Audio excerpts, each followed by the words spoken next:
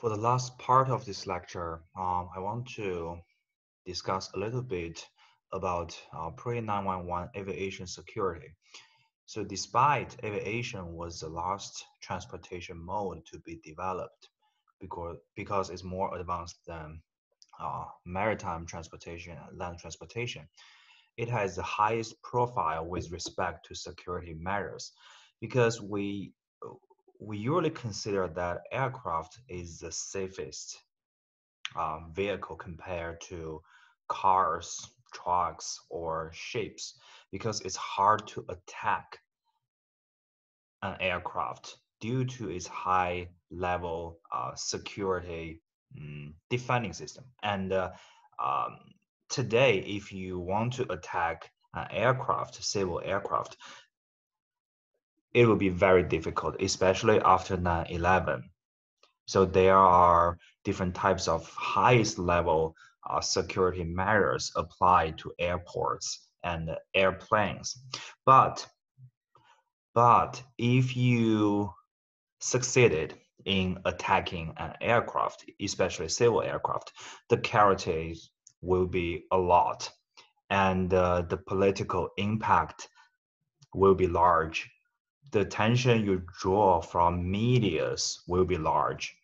So aircraft is, I would not say the best target for terrorist attacks, but just like 911, right? If you succeed in attacking a civil aircraft, then the impact is huge. Then the impact is huge.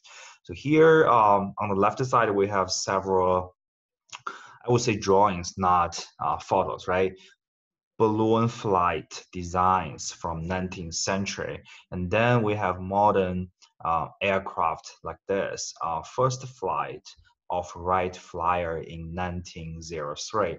And Wright brothers, they are from Ohio, right? And then Boeing 707, the first jet-powered commercial vehicle. The first flight of Boeing 707 was in 1953 or 1957, but yeah, in 1950s.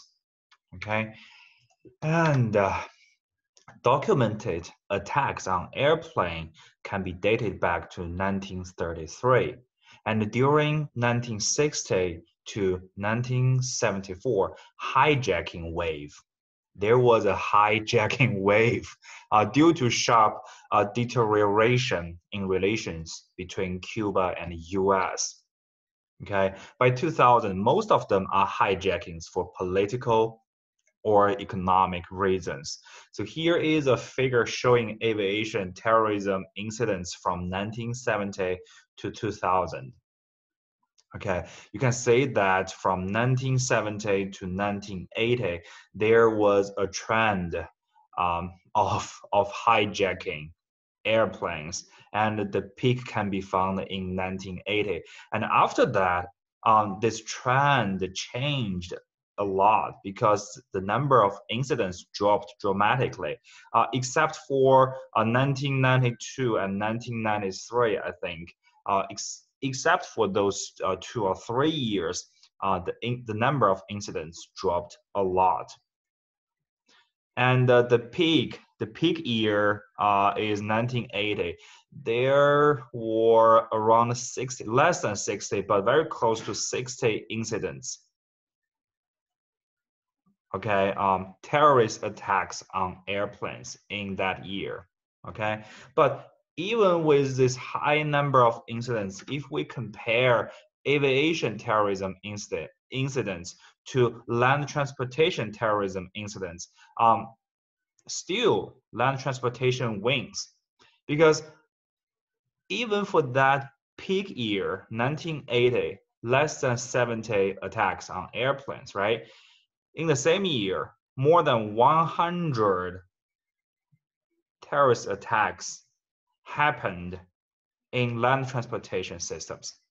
Okay, okay. So you be careful with the scale of the vertical axis here. It's from 0 to 50 to 100 to 150. Okay, in 1992, more than 300 attacks were carried out on land transportation systems. And here, the max value is still less than 70. So land transportation systems, okay, they are main targets of terrorist attacks, okay?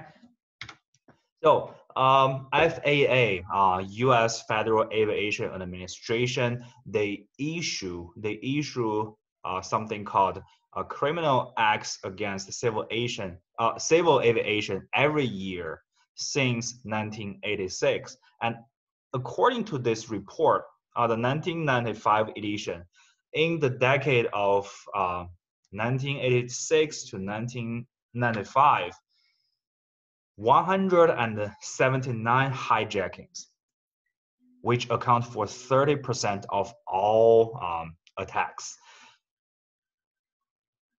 There were 179 hijackings during that decade, and only 14 of them were with political or terrorist motives. So the rest of them were mainly about ransom, okay, economic reasons.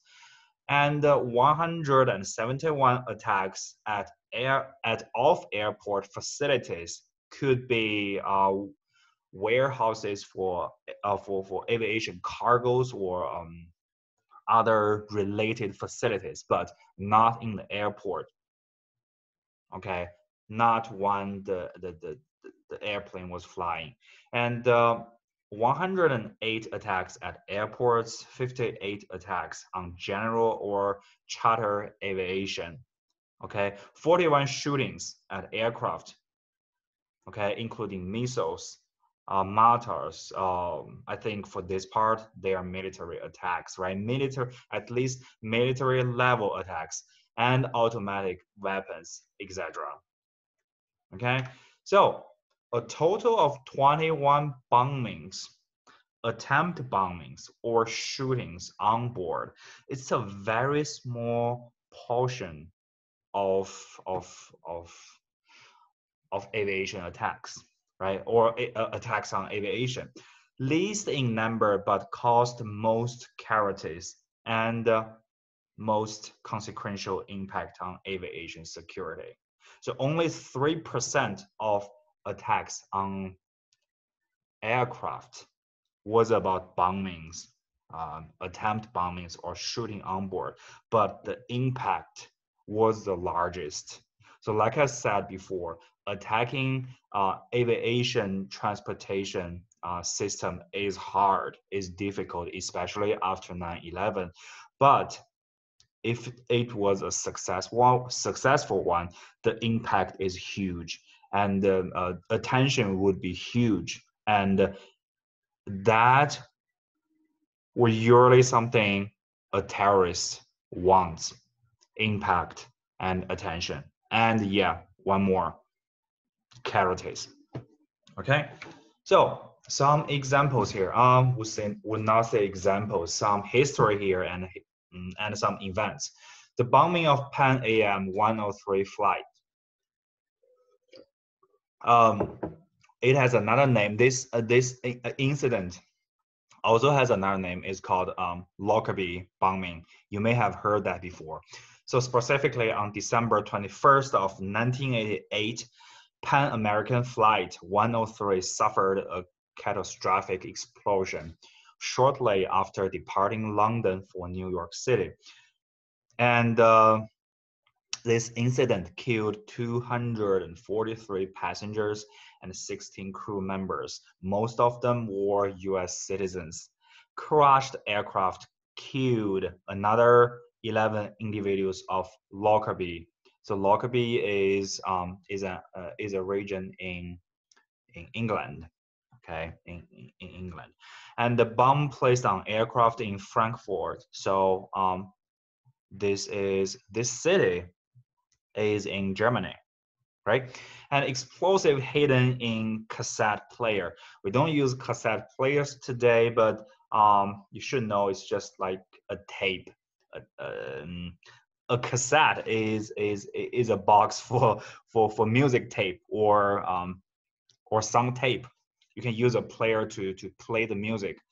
Back in 1990s and the 1980s, cassette player was something people used to appreciate music mainly. Okay, and a terrorist attack.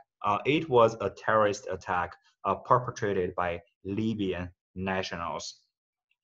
Of course, the target was American, U.S. property and U.S. Citizens. Most catastrophic terrorist attack on U.S. before 9/11. Okay, so this is Pan Am 103. And another one is controversial. It's TWA 800 incident.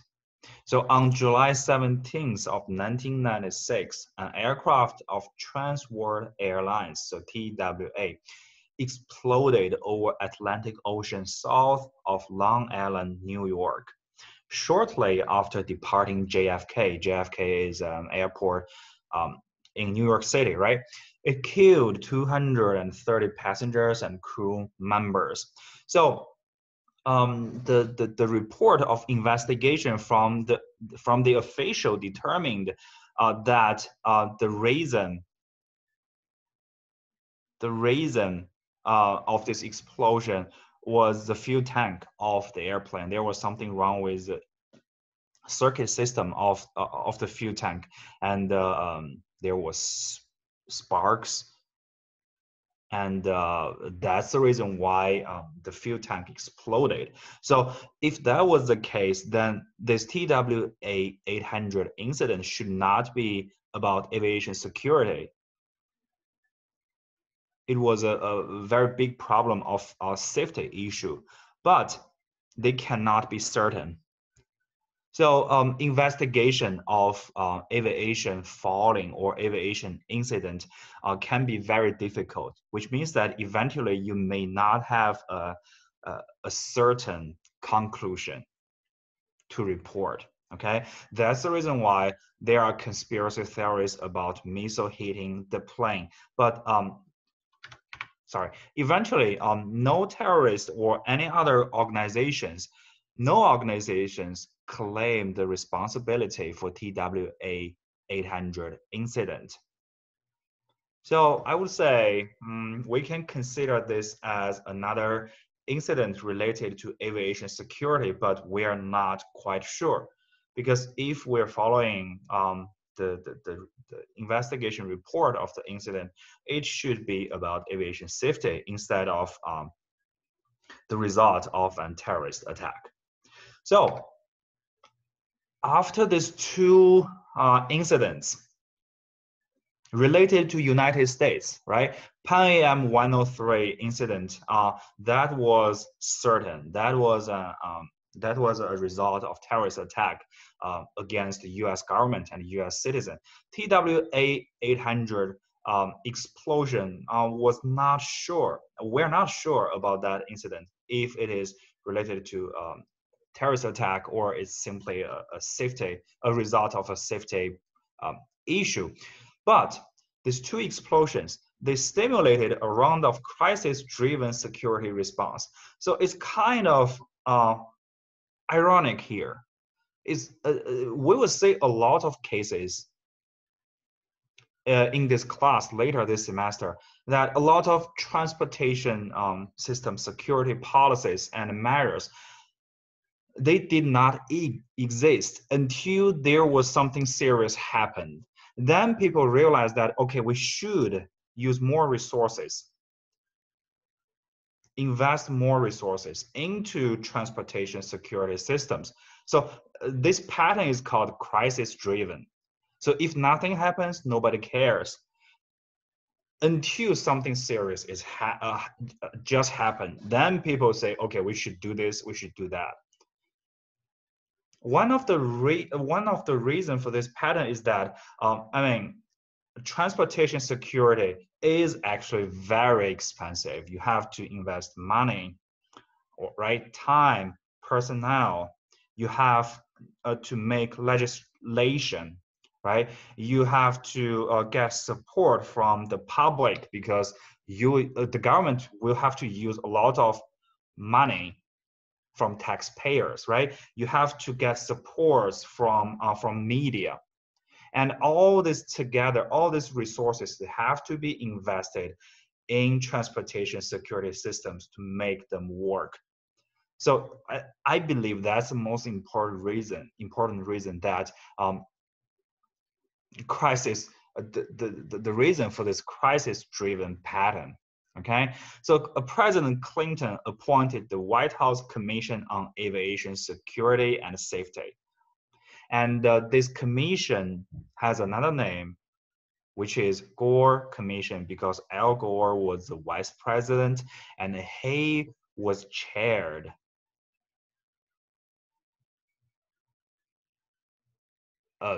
He was the chair of this commission. So this commission has another name as Gore Commission in 1996. And this commission existed for 1 year.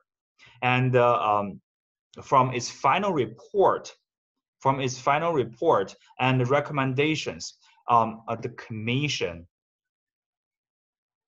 recommended several measures the government should apply to aviation security. Okay, first one is the joint vulnerability assessments by FAA and FBI. They should do vulnerability assessments on aviation security and aviation transportation systems regularly. Okay. Second one, there should be more budget for purchase high-tech equipment for aviation security and for research and development of technologies related to aviation security. For example, technology integration for airport security, aircraft hardening, okay, and explosives and weapons detection. Specifically checked baggage detection, checkpoints detection, cargo detection. I will provide more examples later this semester, but you should know R&D, research and development, is very important for aviation security. Okay, and also additional K9 units at airports, of course, for bag and cargo detection for harmful materials, usually explosives. Okay, and a screen company's certification, which means that there must be a bar for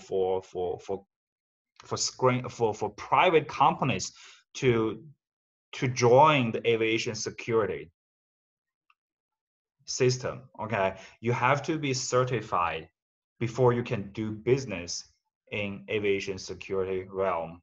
Okay, and automated profiling of passengers. This is basically a database, passenger database, to profile all passengers who are in the database. So what's your, of course, gender, age, ethnicity, background, of course, most importantly, criminal background. And this is the foundation for, say, for example, no-fly list or white list, right? Or a list for those people who do not need extra examining at the checkpoint. That's a white list, right? So you can see that after these two very catastrophic explosions, U.S. government actually tried to do something to improve aviation security systems in U.S. Okay, and there was actually a high-level commission appointed by the president at the time to address aviation security issues. But after that, this happened. Okay, 9/11. September 11th of 2001, the Twin Tower of World Trade Center they were attacked by terrorists. Okay, I will just stop here. This is the end of this lecture, and in the next lecture, the topic will be the transportation security after 9/11. which is, again, I need to say, is a watershed for transportation security. Okay, thank you. I will see you in the next lecture.